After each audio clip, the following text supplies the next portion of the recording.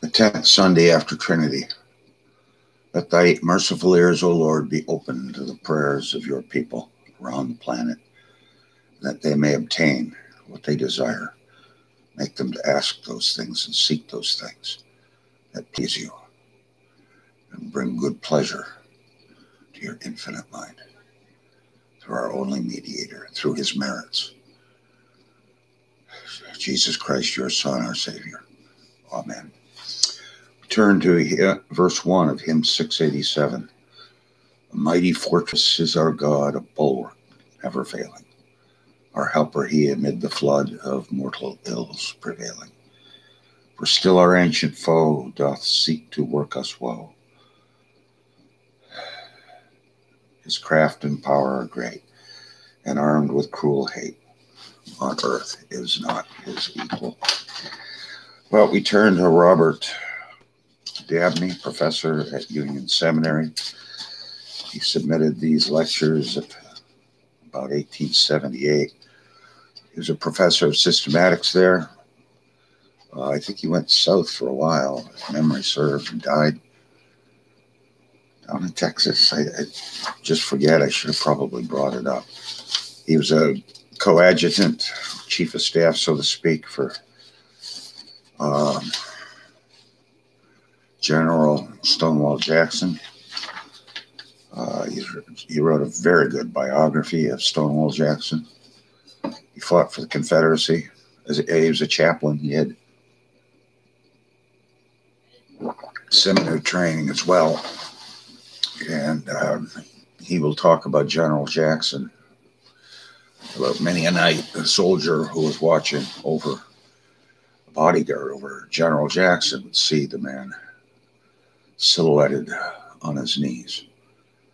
General Jackson believed that his duty to prayer and Bible was the same relationship that he as a military man sustained to his commanders, in his case Bobby Lee. You have an appointment, you have an appointment. So he discharged his spiritual duties with military discipline. If it point time to pray, pray. And that's life. That's an old military guy myself. What's not to like about that? Now, he takes a lot of heat here because he supported the institution of slavery in the South. So, of course, some of the young yahoos come along and say, well, everything else he had to do or say is illegitimate. And I don't care what your IQ is, you can't think emotionally. There's some things I don't like in Thomas Aquinas, but I don't throw the rest out. You follow my argument? I could do that with the person listening. I find some flaws in your character here, so I throw the rest of your life out. Anyways, you get my point. Let's see, we've got a preface to the 1972 edition. I noticed in my front that, regrettably, the last time I read this was in 2006. I read it once in seminary as a book that was on loan from the library, but then it came out. Who published this? The Banner of Truth? No, it was Zondervan. They came out in 1976. That's the edition I have here.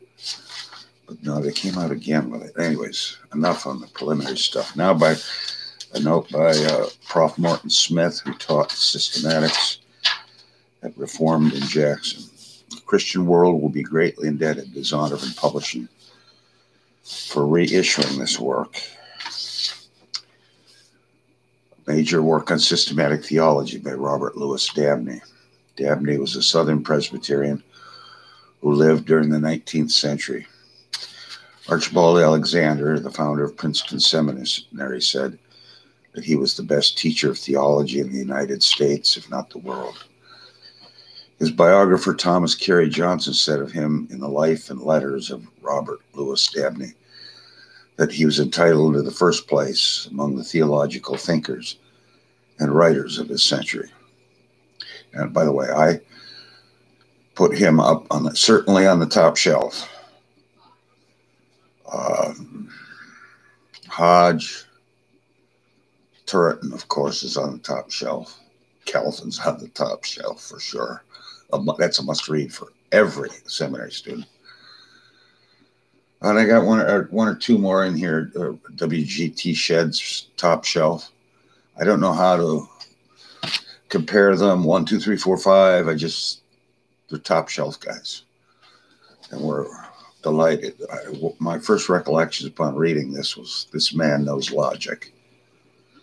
Having been trained in logic way back years ago, and having practiced just that disciplined way of thinking over the years, I could tell he was trained in logic just by the way he wrote.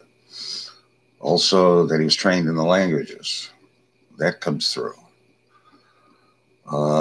He has some funny comment on bishops down on page 700 or something, and on the prayer book, which was hilarious to read.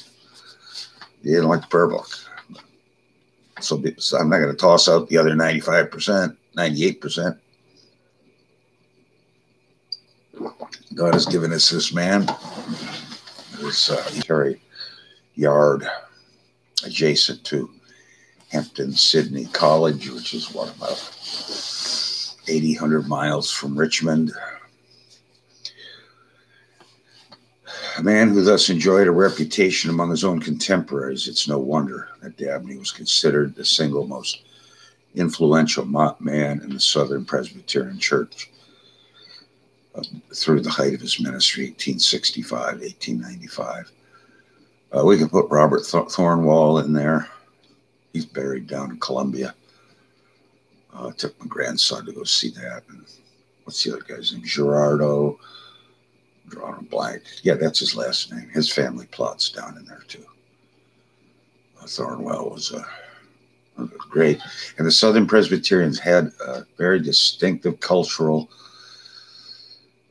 connectivity to the Westminster Shorter Catechism. Even up to the 1950s and 60s, they had an established program for the catechesis of the kids. I think, but maybe better than the Northern Presbyterians.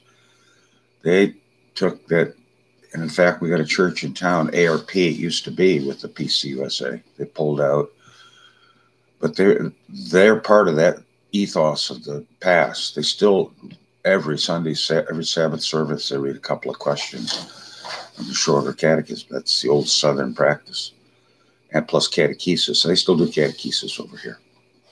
Great rector, great minister.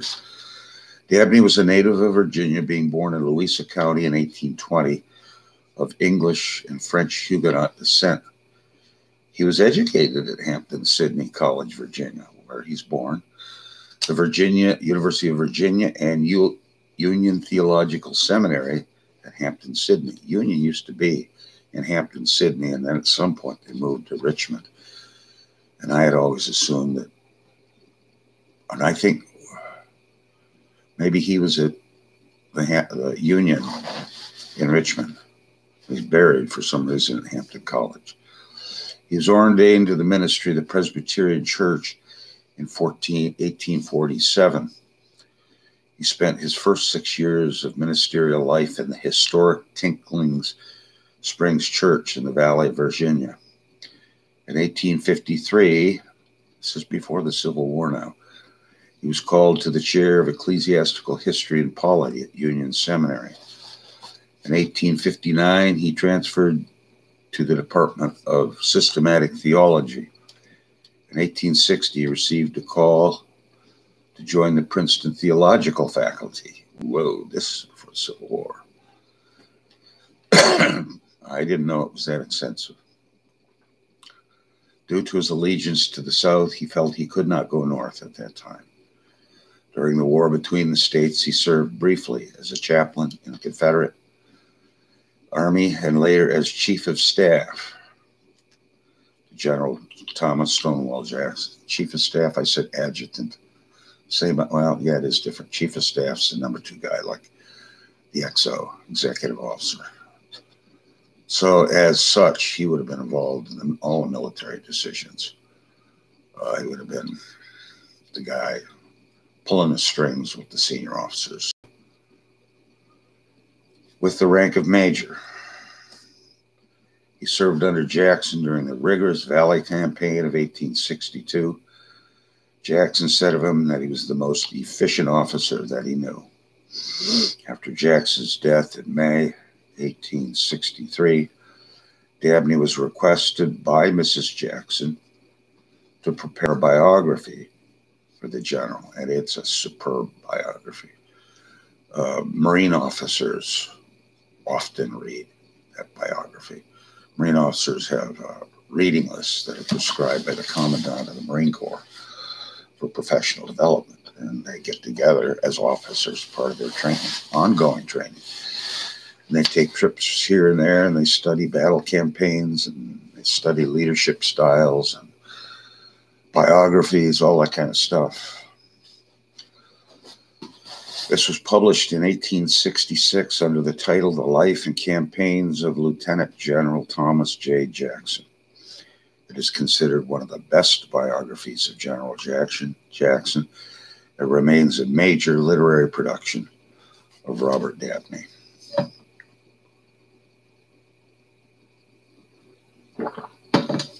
Following the war, Dabney returned to Union Seminary and continued to teach in the field of systematic theology until 1883. So this makes him roughly same time period as Charles Hodge, 1820 to what? When did he die? 1820. We'll figure that out as we go. He then moved to Texas, where he became a professor on the faculty of the Young University of Texas and the chair of mental and moral philosophy and political economy. He taught there from 1883 to 1894. During the same time, he, together with Reverend Robert K. Schmoot, established the Austin School of Theology, which was later to become the Austin Presbyterian Theological Seminary. He died at Victoria, Texas on January 3, 1898, and was buried at Hamden Sydney College. I've been up there a couple of times, and I want to get my son up there. And William Peck was another professor of theology there. He's buried like 15 feet from where Dabney was. I'll not forget finding Dabney's cemetery and then going over to the library. And the archivist, I'd go in there, start asking some questions, and he just lit up like a bulb. Oh, man, I love archivists. We get on well. And he was bringing this out and bringing that out, and going through it. And, of course, I'm excited and digging around, reading, the old manuscripts. They got some of his collection there. And then they had a big oil painting on the wall in the library. It was a really delightful afternoon with the archivist. Dabney was, first of all, a teacher. His principal work was in the classroom, where he set forth with intensity and vigor the principles of the Reformed faith. He was also prolific as a writer, producing a number of articles. Yeah, he was. I remember that. I mean, there's just tons of stuff that are in his records. He wrote A Defense of Virginia in the recent and pending contests over the second sectional party of 1870, a book called Sacred Rhetoric. I've heard that's good. I've never read that.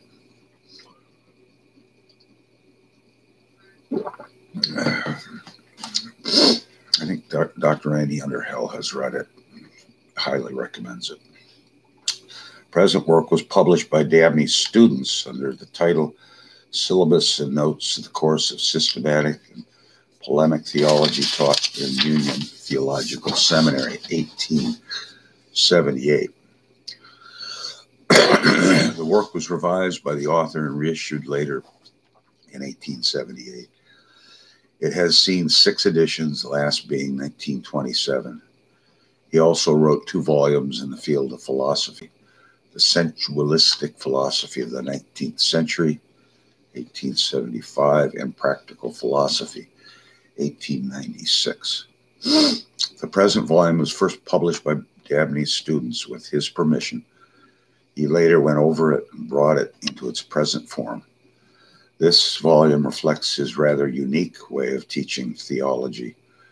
Thomas Carey Johnson, his biographer, discusses it thus.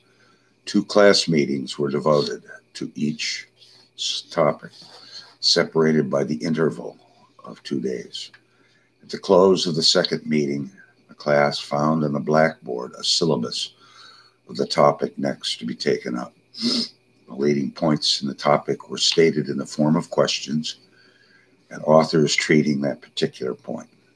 The most important reference was written first, the next most important second, and the third, students were urged to read as many as they could. The textbook was Turretin in Latin. The next meeting, he held a recitation on Turretin, covering 10 to 12 pages. Students were required during the second interval of 2 days to write, each one, his own thesis upon the topic. The second hour of the class meeting he spent delivering to the class his own lectures on the same topic. These syllabi and lectures compose the main part of his work on theology. In the original note to the readers, it was indicated that the lectures assumed as a postulate established by another department in the seminary the inspiration and infallibility of scriptures. The general order of material covered is that of the Westminster Confession of Faith. It is regrettable that we do not have Dabney's own development of the doctrine of inspiration of Scripture. We find on page 144 his position stated without equivocation. I hold the Scriptures to be, in all its parts, of plenary inspiration. This having been settled, we may proceed to assume them as inspired and infallible. The work remained the textbook in systematic theology at Union Seminary until 1930. It is fresh, masterful exposition of the Reformed faith. And that was by Leith Anderson. He was a Southern Presbyterian writing about the great changes in the 1950s and 1960s that the Southern Presbyterian ministers had lost the confessional faith. Well, you give up with Dabney in 1930. What else? Something's going to fill the vacuum. Dabney's influence was most strongly felt in Southern Presbyterian circles. This volume, as we've already noted, became the textbook of systematic theology in Southern seminaries. It was not used at Westminster in my time, 1980. It was not used at Reformed Episcopal Seminary either, of course. They only used Burkhoff, and that was it. It was not really, I don't remember how, all I know is Bishop Leonard Riches would come in, sit down, open the book like this, and read like I'm doing. Which I thought kind of curious. But rarely offered too many side directions. He was recognized by Auguste Le Cerf of France in his introduction to Reformed dogmatics. I got Le Cerf over there somewhere. And Herman Bavinck of Netherlands in his Gereformeerde de Dogmatiek as being among America's outstanding theologians. At a time when the church is certainly in need of a clear voice with regard to her theology, I can think of no finer work than that of Robert Dabney to be reproduced and set forth for our generation. I'm with Prof on this. And Prof Smith's a genteel postmillennialist. He's not like the Reconstructionists who claimed to love God and hate everybody else. Martin Smith held his views, but was loving. High proponent of the law of God, of course, in a post-millennial sense, but able to act lovingly toward those who are amill, or even more narrowly premill. So there's some Reformed people that are. Well, here we are, lectures in systematic theology. We'll have to get our sea legs here. He goes lecture by lecture. We're on lecture 1, preface. What is theology and what's its division? Prove that there is a science of theology. Turret and Thornwell, interesting. What 2 lines of argument prove the existence of God? What are the a priori arguments? Are they valid? Stillingfleet, wow. Thornwell, Dr. Samuel Clark, Chalmers, I'd like to read that too. Dick. So you got students, I don't think they own these books in the 19th century unless they're rich, probably over there in the library. You got to sit there and write out your own answers, read the authors. Curious. State the arguments of Clark, of how. Are they sound? Are they a priori, Calvel or Kant, the Platonic scheme? Wow. State the argument of Breckenridge's theology. I think that's the grandpa. He was a Presbyterian minister of B.B. Warfield. Benjamin Breckenridge Warfield. I think so. On his mother's side. I've not read Breckenridge. I think Dr. Andy Hunter has. And give knowledge of God as objective. Give an outline of argument from design. It'd be the teleological, but they had to read Paley, Anglican, Xenophon's Memorabilia, Cicero, Turretin. And the supposition here is that the theological student could read Latin. Episcopal clergy don't have to read anything. No Greek, no Hebrew, no Latin. Used to be at Westminster, you had to have Latin before you entered. I don't think they require that anymore. Let's move along. It's justly said. I don't think we can finish the first lecture today. No, we won't. He's going to be going through the arguments for the existence of God. It is justly said every science should begin by defining its term in order to shun verbal fallacies. I want to see really clear writing with this man. It's a real joy. The word theology, theo and logos, has undergone peculiar mutations in the history of science. The Greeks often used it for their theories of theogony and cosmogony. Aristotle uses it, I never knew this, in a more general form as the equivalent to all metaphysics, dividing theoretical philosophy into philosophical, mathematical, and theological. Many of the early church fathers used it in the restricted sense of the doctrine of Christ's divinity. Ioannes ha theologos. But now it has come to be used commonly to describe the whole science of God's being and nature in relations to the creature. The name is appropriate, science of God. Thomas Aquinas, Theologica ad doctor, adeo docetur, deum docet, ad deum ducet. Theology teaches toward God, teaches God, leads to God.